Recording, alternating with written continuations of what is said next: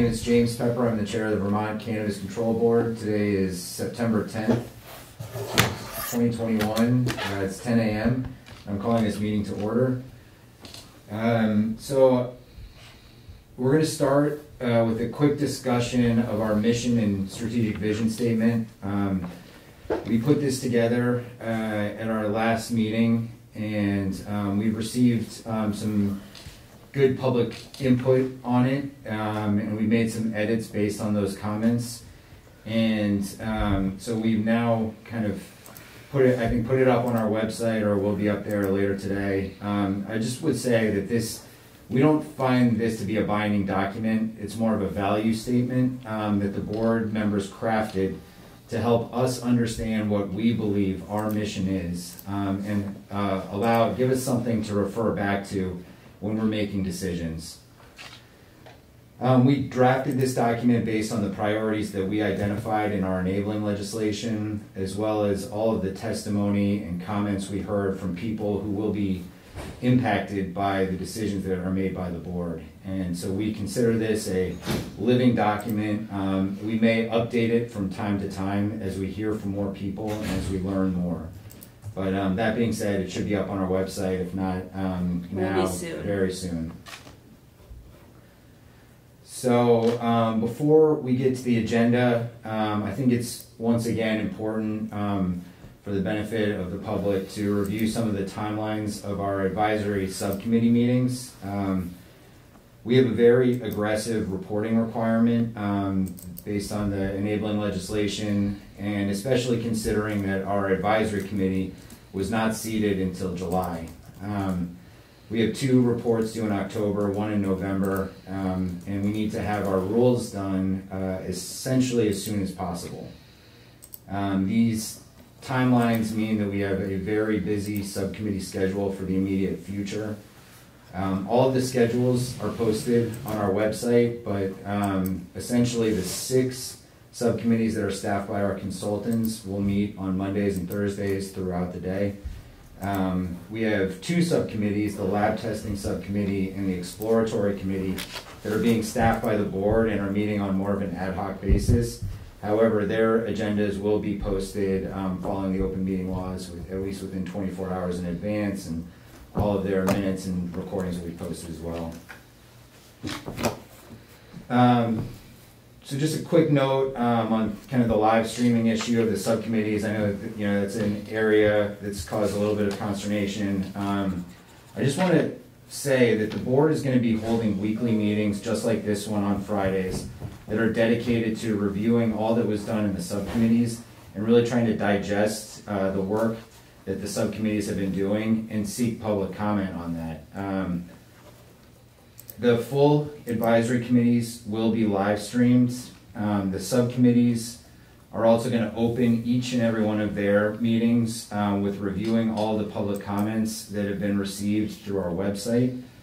The board, like I said, is going to review their work every Friday and have public comment periods based on that discussion. And the board is also going to be holding after-hours meetings once a month dedicated exclusively to public comment. And then there's also just a very significant public comment role to the rulemaking process. And I just would remind everyone that the subcommittees are acting in an advisory role. They're volunteer and they don't have any sort of binding decision-making authority. They're providing recommendations to the full advisory committee, who will further vet those recommendations and then make recommendations to the board. Whether we ultimately accept those recommendations, either fully, partially, or not at all, will depend on what we as a board are hearing from our consultants, from our staff, and from the public. And so to me, the comments that you make directly to us are the most impactful comments. So I just want to lay all that out there and let you know that we are listening. And with that, I would well, are we not going to approve the minutes, do you think, from the advisory committee? Should we wait till we have the full advisory committee back? I think so, yes. Okay, all right, so we're not going to approve the minutes from our meeting on 8/18, but we are going to turn to the agenda. So We've had 6 subcommittee meetings that were staffed by our consultants. We've had 2 other meetings of the lab safety subcommittee that were staffed by internally. And the point of this meeting today, again, is to review what was covered in those meetings and then have the board and Bryn and David engage in a discussion to help shape and guide the subcommittees as they move through their tasks. So I will just move straight to the agenda, which is starting with Kyle to review the meetings that you sat in on, which I believe was the sustainability, the compliance, and the lab testing. Sure. I'll start with lab testing because that happened on Wednesday. Lab testing is a leg up on a lot of our other subcommittees. They've met twice now and seem to be making really nice progress. At this last meeting, Kim and Carrie made contact with folks running labs in various jurisdictions on the western part of our country. Found that on average, full panel testing typically is anywhere from $400 to $600. I think in California, it's as low as $300. They're trying some automated system for lab testing, which can cut out, I guess, some human hour component of what all of that might cost. The $400 to $600 figure certainly was, it seemed to be a little concerning for subcommittee members, recognizing that we don't want lab testing to be cost prohibitive, especially for some of our licensee holders that will be of the craft cultivation variety. So we're thinking through various different ways to potentially cut some lab testing costs, and there was a range of ideas that were kind of thrown around. Kerry gave an overview on how his team at Ag typically conducts pesticide inspections and various other inspections, and what possibilities may exist to do some stuff at that level versus in the lab, because pesticide testing is one of the most costly aspects of that full panel testing. From an action item perspective, Kerry was going to start drafting SOPs for Kim's review. Largely, it seemed like they were moving in a direction where they would be taking the current hemp lab testing standards and looking to jurisdictions out west. Oregon was thrown around a lot, and trying to incorporate some of what they do. They were Kerry was gonna draft, Kim was gonna review. They didn't really set another date for their next meeting. I think there's a lot of travel going on between the two of them, but they're gonna do that and then hope to review them more broadly with the public and at the full subcommittee meeting the next time they meet, aiming for early to mid-October. Sustainability committee, these were the first subcommittee meetings, a lot of introductions. I'm trying to get a lay of the land. I know Jacob was really trying to see from the Agency of Agriculture's perspective, the Agency of Natural Resources perspective, various different the various different programs that kind of make up our robust environmental regulations to kind of get a starting point. We don't want to reinvent the wheel, but how can this program slide into what's already existing? And Jacob's going to do a gap analysis once he kind of understands that process at ANR a little bit more substantively to see where we might need to do some more legwork to slide this program into what's already going on in our existing environmental regulations. I think the subcommittee's conscientious of not setting that environmental floor too high, because there isn't various incentive programs through different state agencies and Efficiency Vermont that really prioritize going above and beyond the regulatory floor. So making sure we get that right so folks can still take advantage of incentive programs, grant programs offered by the state to really help them move the needle forward. Compliance and enforcement, again, a lot of introductions. I think the subcommittee is really understanding the brevity and the magnitude of all of what's been assigned to this subcommittee. If you're looking at it all at once, it's kind of hard to conceptualize how we can actually get to a finish line, but taking it in small chunks and recognizing we've got a lot of state agency partners with a lot of expertise and we can really lean on from certain perspectives, I think gave a little bit of a calming sense to some of the committee members. They prioritize certain stuff based off of what we need to address first. So model local ordinance and fees was discussed. I I think that that's going to be discussed in multiple committees, maybe not as much on the fee aspect of things in the compliance and enforcement subcommittee, but especially local control, local ordinances, and that interaction between local and municipalities and the Cannabis Control Board.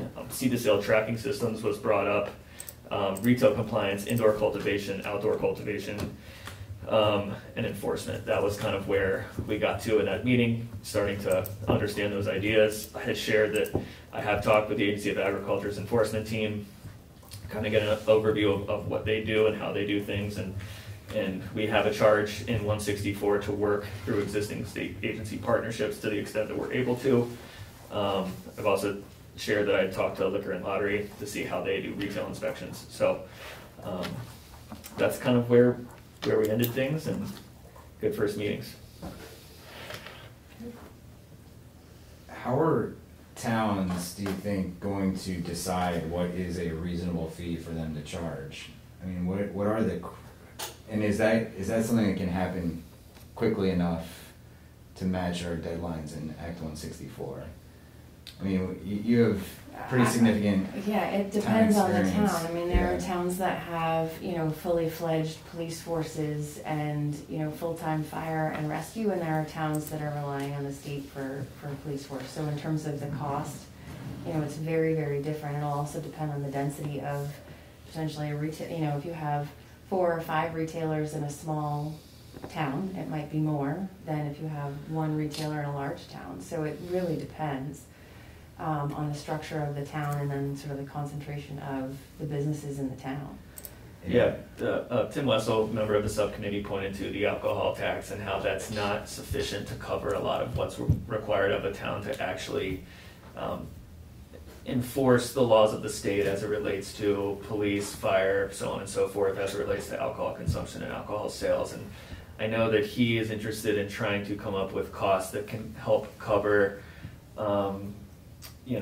money that the town spends on ensuring that this program is done safely within the bounds of a town. But we never really got to what that number may or may not look like. I think Carrie Jaguar, another member of this subcommittee, said in his experience setting costs, they look to just set the cost of, from the state level, keeping the program that's being regulated, funding that program specifically, and not all of these ancillary costs like fire department, police enforcement, so on and so forth, that will inevitably come when you're, even if it's a special cannabis event that requires you to close streets, so on and so forth. So I think that there's a wide range of opinions on how to best set those costs, but we'll look to future meetings on how that's actually going to happen. I'd like you guys, or whoever's in that, to just focus in on what exactly those actual costs are. I mean, are they worried about increased traffic? Are they worried about repaving their roads more quickly because of that traffic? Are they worried about public disturbances or public consumption that is going to require police enforcement? I just, to me, I just would like to know what's reasonable and why, because ultimately we're the ones that have to make that determination and recommend something to the legislature. Absolutely. And I know whoever has to make that recommendation is going to be asked, well, what is this actually funding? So Right. some of those questions will come up through this municipal engagement process Yeah, that we've started. yeah. So one of the questions on the survey is, does your town anticipate that doing the licensing or doing the zoning for this is above and beyond what other businesses require? And sorry, I forgot to mention that in my overview of that meeting. That's okay. Julie did put together a survey that went out to every municipality in the state of Vermont. Yeah. That's going to ask them questions ranging from, are you planning to put this on the ballot? And if so, what are your thoughts and vision for this looking like in your respective town? The second step of that process is to add some qualitative information to the data that comes in, which is where I think we can ask some of those questions. Yeah, I do worry about a little bit of the timing, Yeah. because the fees, I think, will have to be approved, and if the towns aren't giving us the feedback in time for our fee bill, then there's going to have to be some kind of language in there about the local fees. Yeah. But All right. Well, that's good. I'll take that with me as I sit in on Monday. Yeah. How far down the road did you guys get on seed to sale? Not really. Yeah. Anywhere. I think the model local ordinances and fees and that structure did take up a majority Okay. of the time yesterday. Tim had a lot to share from his perspective sitting on the Brattleboro Select Board. Is that correct? And you know how it's different for him. He's got 100, so give or take, employees working for Brattleboro, but recognizing that's different than smaller towns in Vermont that don't have that same luxury. So, but we didn't arrive at any specifics in the first meeting, but Yeah. we'll continue moving on that. Yeah, I mean, an hour is quick. Yeah. So a lot to cover in this one. On the testing, was there any discussion about expanding state capacity to kind of have subsidized testing for small cultivators? There's been discussion on it. I know that service is not, a fee for service is not offered through the hemp program. Yeah. I know Carrie has considered it. There's been other, you know, whether it's sliding fees to you know, processors and larger cultivators to help offset costs to smaller cultivators was also discussed. I'd say that's not out of the realm of possibility, but I think that doesn't seem to be the direction that they're zeroing in on Okay. at this point in time. And really what we've tasked them with is coming up with the standards, not necessarily how to expand capacity. Correct. And, you know, it's my understanding that Vail and Randolph does have some capacity. Do they have capacity to be that player for the entire industry? That's a question for Carrie. I don't know the answer to that. Okay. But they're certainly focused on keeping fees as nominal relatively as they possibly can. Yeah. And finding ways to short circuit the traditional full panel testing system that exists in other states.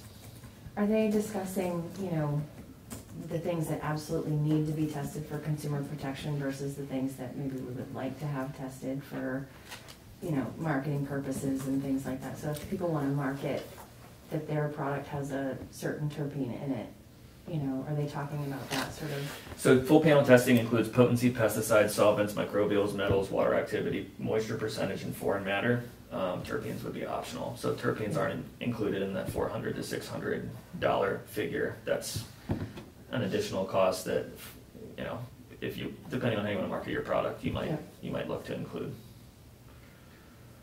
I think we've heard from Carrie or Stephanie that these licenses should be issued as soon as possible, pretty much. Because you don't want this to be a bottleneck. And you need to know how much testing capacity there is going to be. Yeah, I know. My perspective is I know that there is a sequential order of licenses laid out in our authorizing legislation, but moving this to the front of the line, if we're able to, will give a lot of folks clarity on what is to be expected from a testing perspective before, you know, they get to the point of having to go get tested. Right. And I think I understand correctly, right, that people can vertically integrate but not horizontally? Like So, you couldn't like- have multiple lab and each license is intended to be one location? Okay, yeah, I think that's right. We can double check that, but yeah, I think that's right. Yeah. So that, you're saying I that, wonder yeah, that might be a way. if an exception for labs might be a way of having more labs either expand or having more labs open. It's a great question. I know Carrie's of the opinion, and we as a board have not reached out to every single lab that's working in our hemp industry to find out their intentions for this market. I think we have anecdotal evidence that they're planning on stepping in here, but we don't know that for sure. So we should probably do some outreach to labs to get their intent to service this new market. Great, well, do you need any more direction from us? I mean, I feel like, you know. I think we're good at this point. I'll have more to report next week. I think the compliance and enforcement subcommittee is definitely feeling like they have a lot on their plate, so I think that's going to be a tag team approach from Yeah. the three of us to keep that on the rails. Yeah, I mean, I think that the idea was once some of these other subcommittees somewhat wrap up, that we can move more and more people into compliance and enforcement. And Yeah. I think Tom did a good job of setting out what we need first versus kind of, if we're gonna do kind of rules on a rolling basis to a certain extent, then, you know, what we need first and what we need next. I agree. I think, you know, the market analysis, that first deadline is going to really snowball affect a lot of these other subcommittees' work. And I think if you look at the list of what's required of this subcommittee, it's extensive, but it's also where we can leverage the most agency partnerships throughout state government. So I think if you start thinking through it from that lens, and we can work through some MOUs with other agencies and understand how they would approach this, it's not going to seem as, you know, oh my gosh, as it did to some of the subcommittee members when they first looked at the list yesterday. Yeah. Great. Well, Julie, you sat in on the social equity and the public health subcommittees. I did. I'll start with public health. So I think Kyle sort of talked about this a little bit. This is really a table setting day. So there were a lot of introductions, review of the, you know, relevant portions of Act 164 and Act 62. And kind of a framing of goals for the public health subcommittee. They have sort of a three-phase process where they're going to talk about first the marketing and advertising and packaging. And their goal is to sort of limit youth interest in those products and misuse among adults. The next phase goes further into packaging and labeling and the standard symbol for cannabis that'll be on packages, and then the dates and the shelf life. And then, of course, the POS flyer, point of sale flyer that'll be handed out at retailers is also part of their conversation. So they really spent time framing the conversation and looking a little bit about what's happened in other states and talking about how the process will roll out, looking at sampling packaging.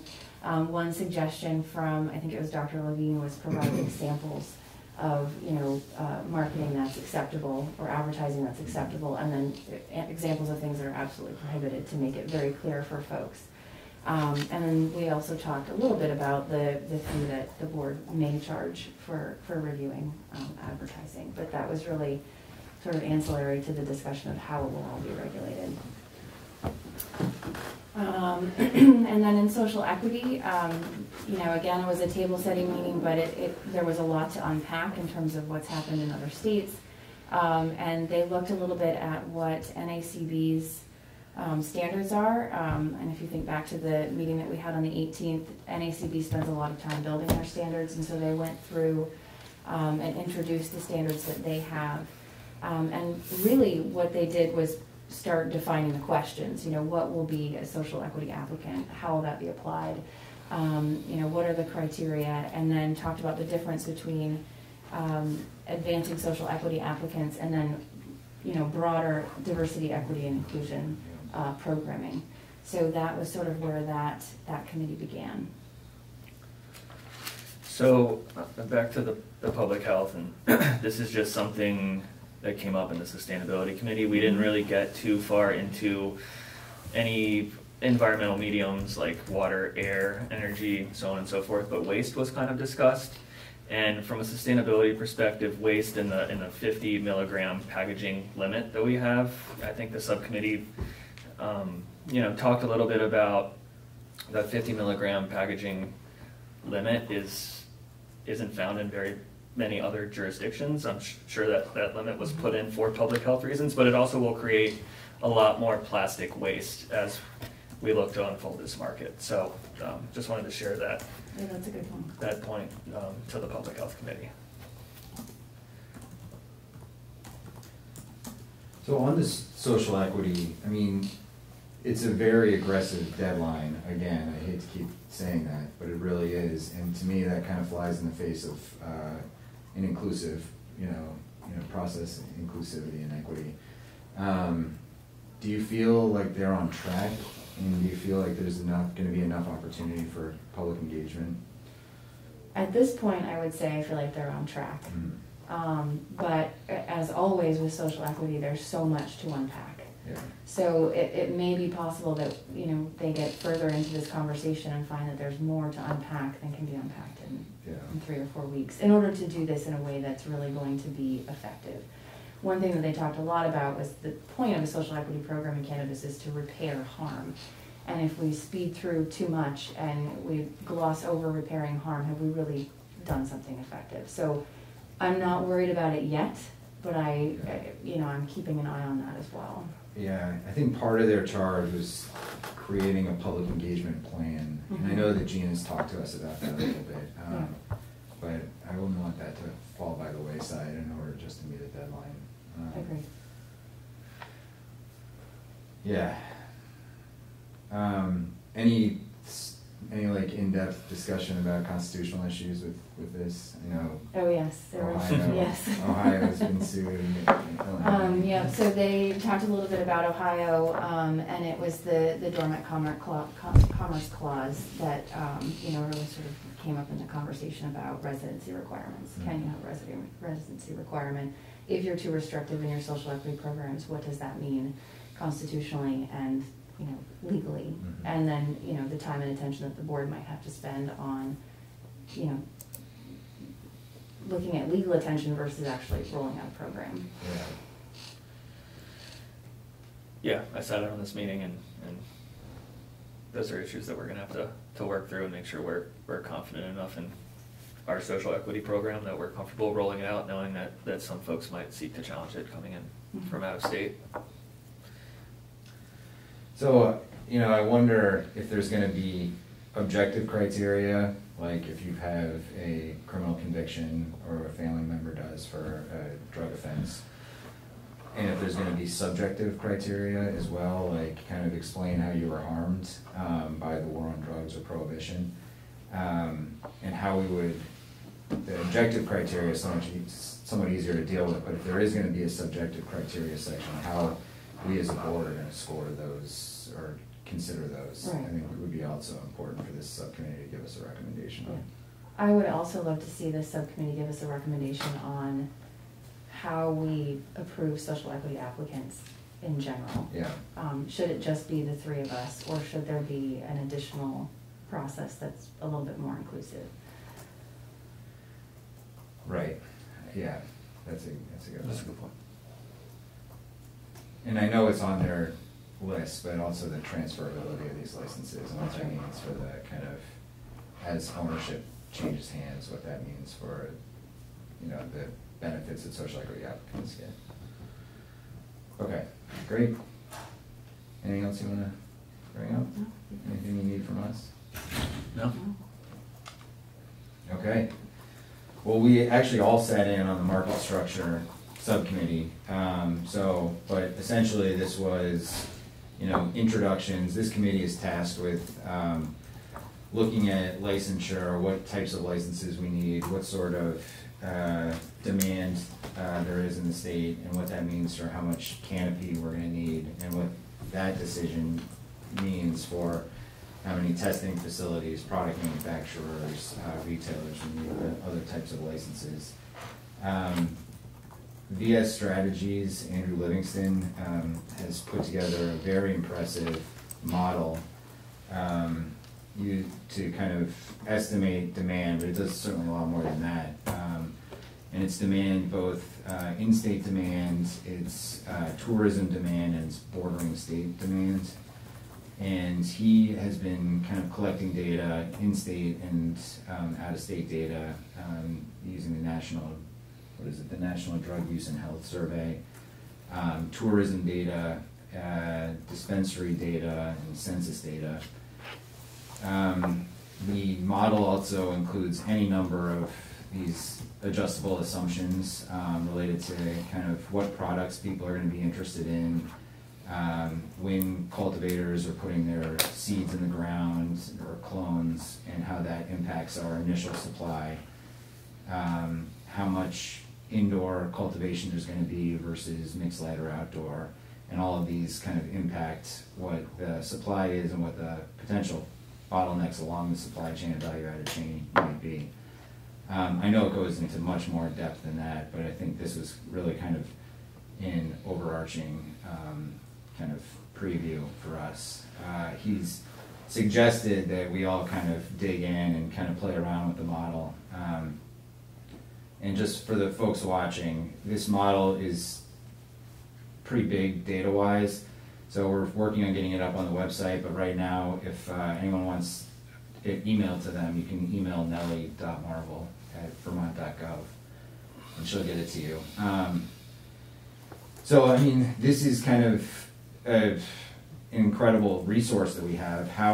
What it means, it's kind of a little daunting to really wrap our heads around how we use it best. I think essentially one of the big takeaways that I got, and I might be a little bit off on this, but it sounds like we need, in order to ensure that we meet demands and not in outer years have a large oversupply, is to have between 300 and 400,000 square feet of canopy, roughly. And so, of course, that led one of our advisory committee members, Savan, to ask what I consider to be the most important question is, if we had only medium and small cultivators, can they meet that 300 to 400,000 square feet of canopy? Are there enough of them going to come forward in order to do that? So to me, that was one of the big takeaways. We didn't get a real opportunity to dig into that question because reviewing the model took the entire time. And so I think that that's going to be the starting point of next week's discussion. So it's, I don't know, you both were in there. Is there anything you want to add to that? Not really. I think playing with the model and after we got the overview, letting the subcommittee members, Savan and others, kind of play with it and try and zone. Another thing I heard from him was like zoning in on the right assumptions to make sure that we do the best that we can in getting these predictions right the first time. So how do we take assumptions and turn them into something that's less assumption, a little bit more predictable at various points throughout this process. I'm also interested, that model certainly favored indoor cultivation, and I get that. I want to, and the outdoor components of it, obviously, because you're more tied to specific growing seasons, peak at certain points throughout the year. And is there opportunities from an outdoor perspective to kind of not be so concentrated at points of the year and spread that out? I don't know. Can we take shelf life of a product into consideration when it comes to an outdoor growing modeling perspective? So, but I was impressed with the model. I thought it's a good starting point for us, and I'm excited to see the work that the subcommittee is going to do and honing in on what's going to make the most sense for us. It's interesting that model even can predict supply and demand in states like New York come online and what that means for the future. It's not just straight up supply demand. It takes all of those ancillary impacts of Connecticut, New York, so on and so forth. Folks that might be coming here for tourism, related purposes, but might be bringing their own product. One thing that I thought about last night, and I didn't see represented in that model, is Canadian tourists coming into the United States. They aren't going to be able to it's legal in Canada. You can buy at a dispensary in Canada, Quebec, but you can't cross the federal border quite as easily as you can state borders. And so I didn't see that data represented in the model, and I don't know if it was, and we just... I think it's because he was using this National Survey of Drug Use and Health about the bordering states and the regions, and I doubt that they just have the data, but that's a big kind of... Yeah, but there's a lot of Canadians that come here to ski, so I'd like to see that data represented if it's possible to do so. I'd also like to see the next step in the supply chain related to retailers, because we have only 26 towns-ish right now that have voted to include retail, and I think it's great that we're trying to figure out the supply and demand in terms of the product, but how we're going to get it then to market is the next step. Yeah.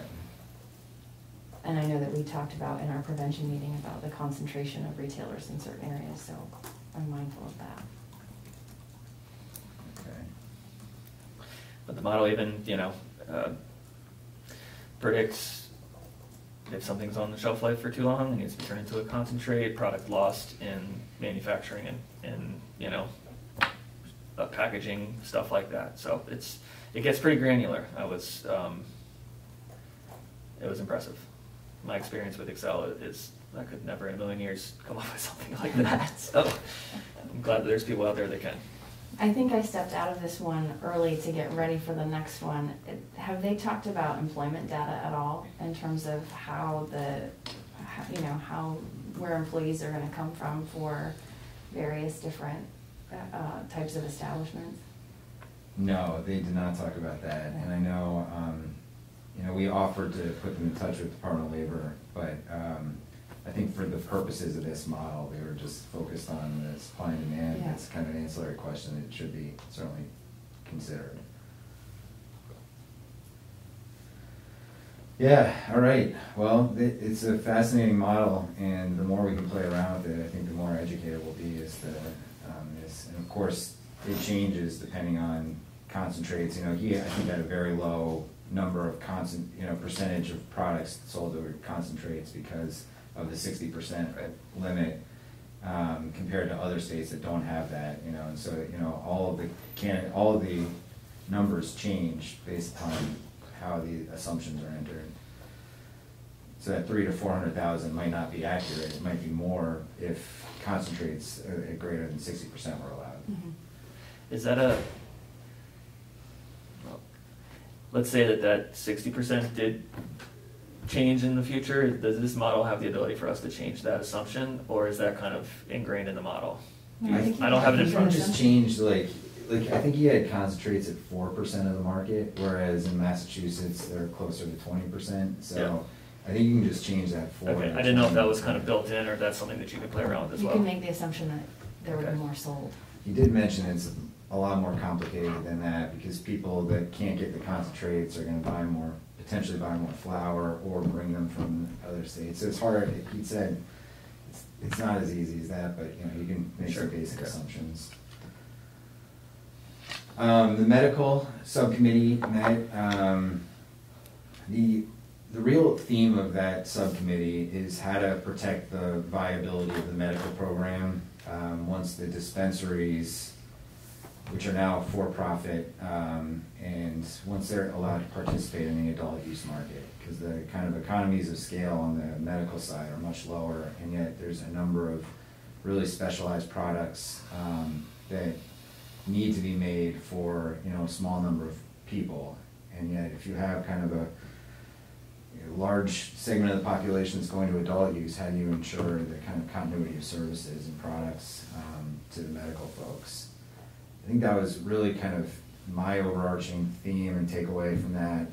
But then they went into the kind of specifics about expanding access, which includes there's a provision in the medical law that says you have to have a 3-month relationship with your doctor before they can make a referral. And does that really make sense when we have an adult use marketplace operating alongside this? Expanding the qualifying conditions. There was a lot of discussion about whether or not qualifying conditions should just be based upon a doctor's recommendation. There's no defined list. It's just if a doctor thinks that this could be helpful, then you can try it out. The designated dispensary rule doesn't seem to make a lot of sense when you have, there's no designated adult use retailers. So, when you're thinking about expanding access, that seems like an easy one. The purchasing caps, I think it's 1 ounce per month at the dispensaries. There's a decent amount of talk about homegrown caregivers, and I think that there needs to be more discussion on that. I think, sure, not everyone who is on the dispensary can just grow their own, but I do think that there are ways where people that have expertise in growing should be allowed to grow for just more than one person. And I think that there was some confusion on that about whether or not that was a good idea or not, but I think that, we've seen Jessie Lynn talk about this, and how she can only grow for one person. So she kind of, when has more people coming to her, she kind of can give them some clones or something, but that's about all she can do. There's definitely a theme around more diversity of products. There was some frustration amongst the patients that at the dispensaries are very limited in the amount of strains that they have. Trying to think, it was very much an introductory meeting, but we do have a report due in November to the legislature around the makeup of the Marijuana for Symptom Relief Oversight Committee and what their mission should be as they continue to engage with the board. And we, of course, are taking on the medical program January 1st. And then the rules are set to expire on March 1st. So again, we're going to need to have kind of a plan in place for both November, January, and March. And everything is through the lens of, to me, everything's through the lens of, if the current dispensaries are now operating in this other fields, how do we make sure that how do we make sure that they continue to provide the services and products that the patients need? So this group will eventually talk about the composition of the oversight. Symptom relief oversight. Yeah. Yep. Is there any discussion about adding other medical professionals, chiropractors, or other types of, or do you think there will be any? Yes. I've been sitting in on the Symptom Relief Oversight Committee meetings also, just as a kind of, they're operating outside of our advisory committee, but they have to make a recommendation to us, I think by October, on this. And so, yes, that is, they want it to be patient and physician-led, medical professional-led, and that includes naturopaths, chiropractors, but also just patients of various interests, because they're not, their interests aren't all the same. Like, some patients can't afford the dispensaries, and yet the current makeup of the Marijuana for Symptom Relief Oversight, all of the patients are people that use the dispensaries. People with terminal conditions have different interests than people with mental health conditions. The only mental health condition currently is PTSD. But so, I think that they're really looking at how do you make a representative board or committee so that when we're hearing from the chair on this advisory committee, or when they're giving us recommendations, we can feel confident that all interests are being represented to the best that they can. So they're in the midst of that work. I don't know if it's bled over into this subcommittee quite yet, but I think when we have that recommendation from them, it can be kind of an agenda item for this subcommittee. Sounds good. So any direction for this committee that you want to see? I mean, I think the main question is the one that I posed, is how the long-term viability, and what does that look like? I think expanding access, expanding kind of the amount of people that can participate, not making it such a narrow kind of passageway in order to get onto the registry is one helpful way to do it. You can kind of increase the number of patients, increase the market size, but it's never going to be able to fully compete with, Right. all of the adult use. I just agree with one of the comments or suggestions that you had when it comes to caregivers and home grow, and making sure that's a part of the conversation, and that we're not strictly focusing on the medical dispensaries. I think that needs to be understood, that's what the board wants at the subcommittee level. Yeah. I think ensuring access for, and maybe this is further down the road, but like you were talking about expanding access for those who are using cannabis for substance abuse as a treatment process.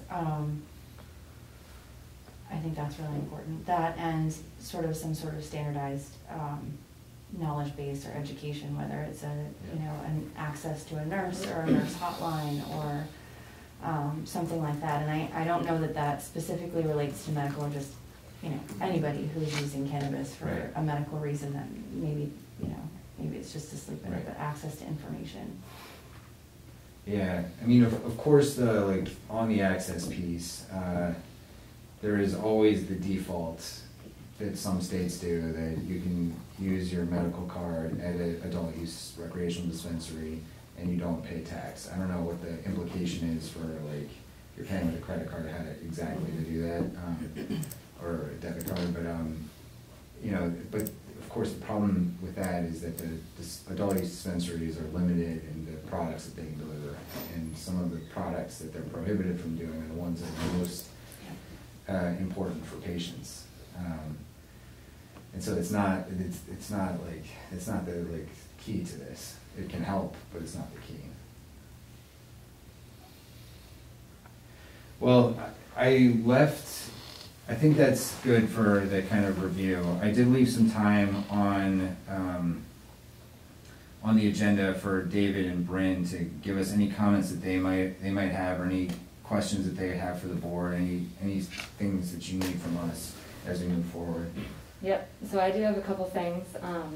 The first is that I really, as we all do, have my eye on meeting the deadlines that are laid before us. And to that end, I think it's really important that the subcommittees are able to hear from who they need to hear from. I heard in a couple of the subcommittees that it would be helpful to them to hear from some of our partners in state government or other stakeholders. So if I'm making a note of those and facilitating that, if I'm not in a subcommittee and you are, if you could please let me know so I can facilitate that process, because I think that will go a long way to helping them make the decisions they need to make in a timely fashion. Bryn, on that, I think you were in a couple of the subcommittees where that was certainly brought up. I don't know, I can't remember if you were in compliance and enforcement, but Carrie brought Dave Huber, who's the head of enforcement for the Agency of Ag, and we never got to a point where I thought he could really have a substantive conversation on his approach to, you know, inspections, at least of the outdoor cultivation perspective. It'd be great to have him back next week to dig into that a little bit more. Yeah. So I think that's just communicating through Carrie that Dave's available Monday or Thursday. Yeah. And I don't want to get ahead of Tom and the moderators or NACB and what they have planned for the agenda, but I think hearing from some of our partners on how they approach certain things will be very helpful. Yep.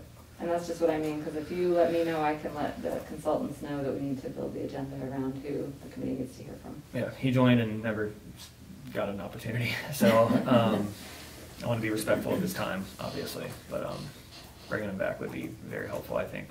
Okay, great. And the other thing is that as you're listening to the work that the subcommittees are doing and you're thinking about policy, if you could also think about like the building of the staff of the board, because I've just I heard it in a couple subcommittees, obviously in compliance and enforcement, but also in social equity. I think there are, depending on the policy decisions that are made, that's going to inform the staffing of the agency. And all these things are going to need to be happening at once. So if you could keep a special eye on that as well, that would be helpful to me, and I will do the same. And the last thing I have is just, I know that we are going to provide that model by request, but I just wanted to note for the public that we will not be in a position to answer questions about that model. Important note. Yes. And that's all for me. Great. Dave, you want to add? I don't have a lot to add. I think the board, the only thing I would add is the board was right to note some of the constitutional questions we're going to have to work through, and certainly something I have my eye on and we'll be discussing further. And that's social equity, but a broader comment as well. That's right. Yeah. Yeah, great. Well, we have about 10 minutes for public comment. We have a few members in the room. I feel like I should prioritize the people that showed up. So why don't we do that? Do you mind sitting in this chair so you can get on the camera? Yeah, sure. Will this be the last chance for public comment in the meeting, or? For this meeting, yeah. For this meeting? Yeah. Great. All right, my name is Joshua Decatur. I'm a member of the Vermont Cannabis Equity Coalition. Thank you for having us here today. Very exciting that the subcommittees are underway. After listening to the piece of the meeting I was able to hear just now, spending some time with our coalition and the community, I think I just want to underscore some of the concerns again around access to the market, and that social equity is not something that can live in its own little bubble. It really ripples through all the decisions, and basically every subcommittee that meets probably should talk about social equity and how it applies to the job that that subcommittee is doing from a lot of different angles, from racial equity angles, from agricultural angles, from just considering local Vermonter rights versus multi-state, multinational corporation rights to access the market. This is a theme for our coalition. It's a theme in the conversation around cannabis in general.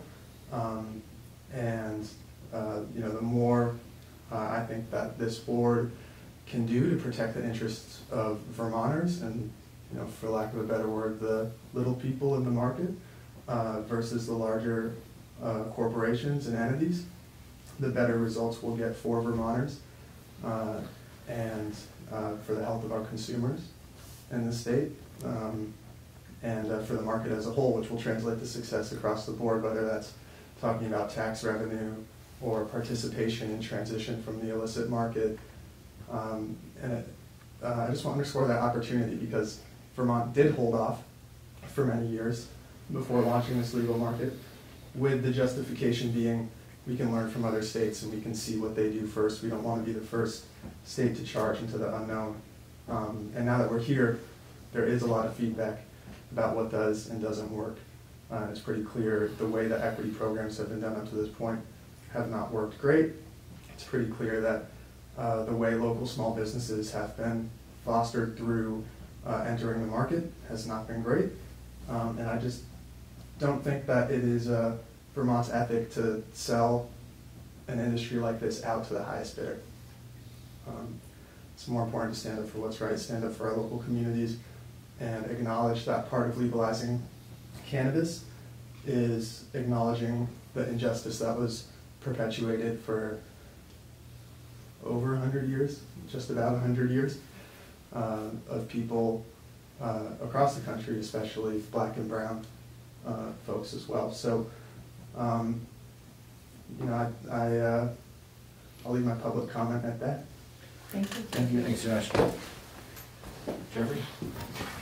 Sure. Hello, everybody. Jeffrey Pizzatello. Good to see everybody once again. Vermont Growers Association and Vermont Cannabis Equity Coalition. Josh is a colleague of mine in that coalition. 3 quick points. I'll be brief. First point, with regards to canopy size and analysis of demand for the state, we have a VGA has an annual policy survey. The first year we issued our survey, we fielded over 350 unique respondents, and in one of those questions we asked what the average canopy size is. They returned 1,200 square feet. So just thinking about those numbers and other metrics that we have as well in our organization, over 300 respondents averaging over 1,000 square feet themselves that they admitted to. We're projecting our current legacy market robust is over 500,000 square feet currently, and has been for a while. So just some numbers to share with you guys. We're heartened to hear about outdoor cultivation and considering that as an item in successfully leading our marketplace. We think we did a really good job, and you guys will see our proposed recommendations in defining unique allotments for outdoor cultivation. For instance, in our definition of commercial cultivation, we include a ratio, a 1:2 to 4 ratio. So for every 1,000 square feet indoor, that's 2,000 square feet mixed light and 4,000 square feet outdoor. That addresses things like seasonality and other concerns that were brought up. Lastly, with regards to medical, this was brought up yesterday. The notion of patient to caregiver allowances is is finding success in other states. So this is nothing new. It's no longer considered innovative or too edgy. We would urge you guys to consider that for decentralizing the medical marketplace. Thanks. Thank you.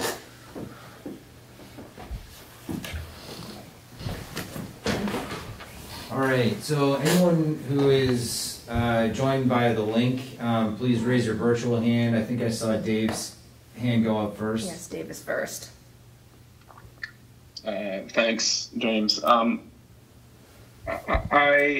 fascinated by the market analysis, and I look forward to diving into it. But I'm a little confused, I guess, as to how you're planning on using it, and whether you're planning on setting a cap on the number of licenses to be issued to growers.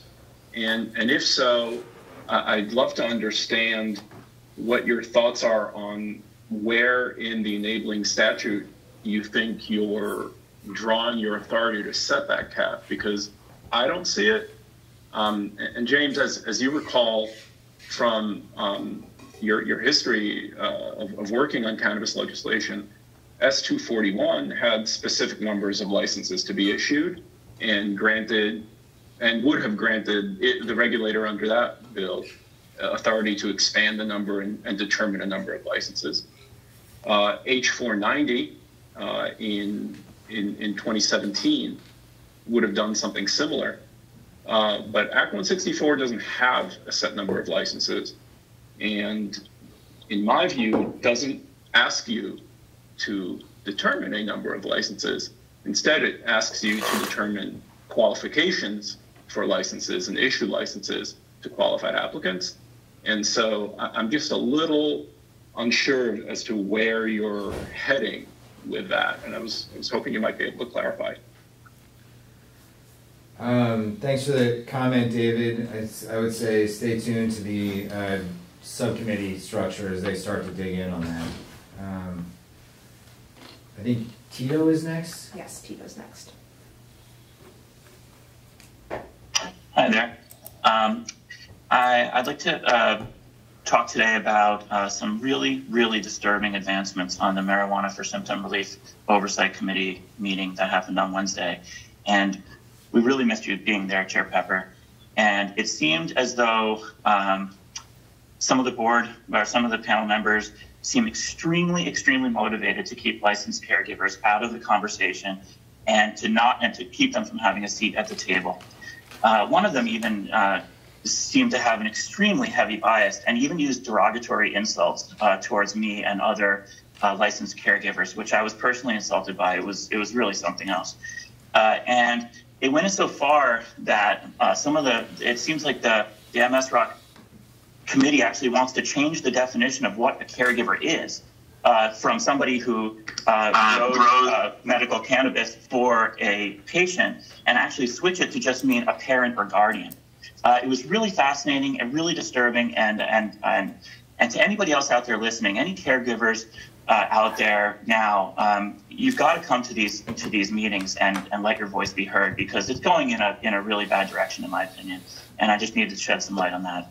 Thank you. Thanks, Tito. Yeah, I'm sorry I missed it.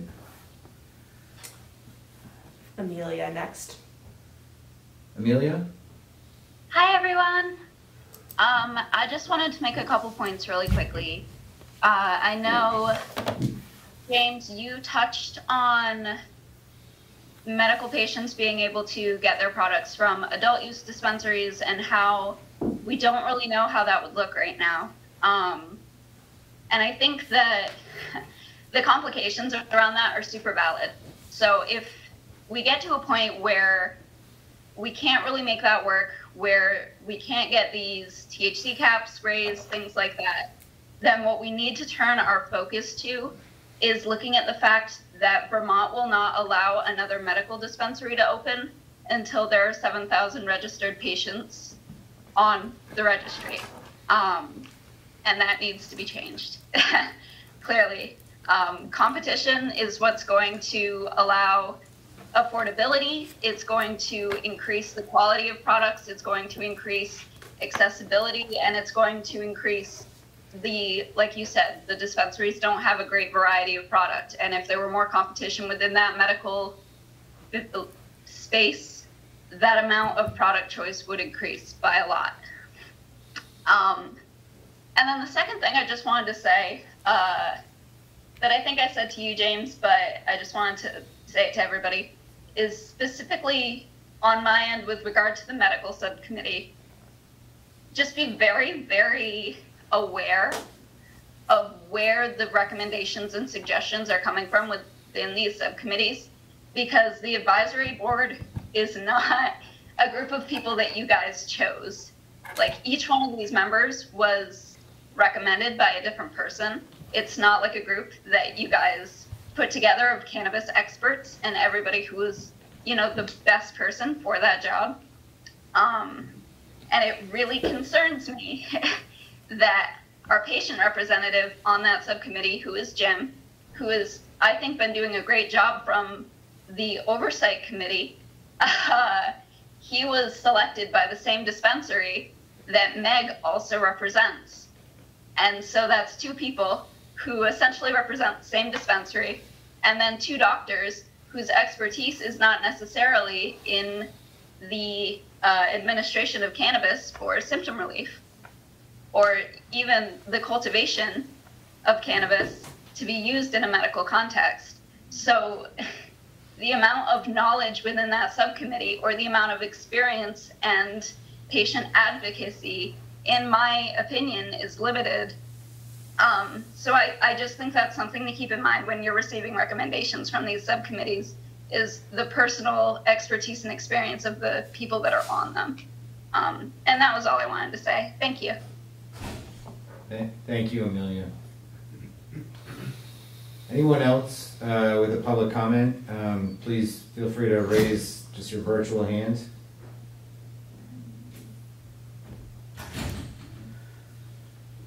Okay. We have two joined by phone. Oh, sorry. If you've joined by phone and you'd like to make a comment, I think it's *6 to unmute yourself.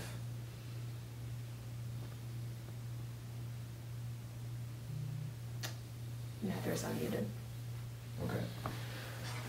All right, well, thank you all for joining us. We'll keep doing these on Fridays. We're going to be posting our subcommittee meetings. They were all recorded yesterday. We'll be posting them as quickly as we can. We've been working with Orca Media, who has kind of secondary backup to post those as well. So, I guess if there's no more public comment, I will entertain a motion to adjourn.